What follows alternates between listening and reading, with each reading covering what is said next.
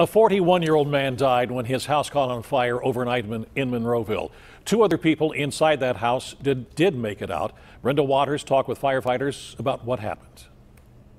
When firefighters arrived, they say smoke and flames were shooting out of that second-floor bedroom window.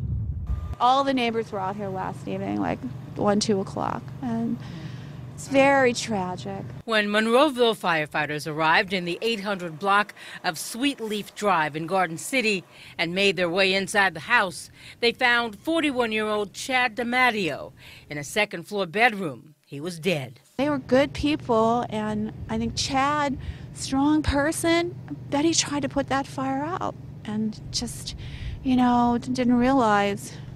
But his wife and child did get out of the house. There are 3 residents that appear to be home at the time. 2 of the 3 did make it out okay. Linda Worms says the DiMatteos had been neighbors for about 10 years, and Chad will be missed. He had been an athlete. Yes, he was. Right. Yeah. As far Is he from the area? Yes. In city. Okay.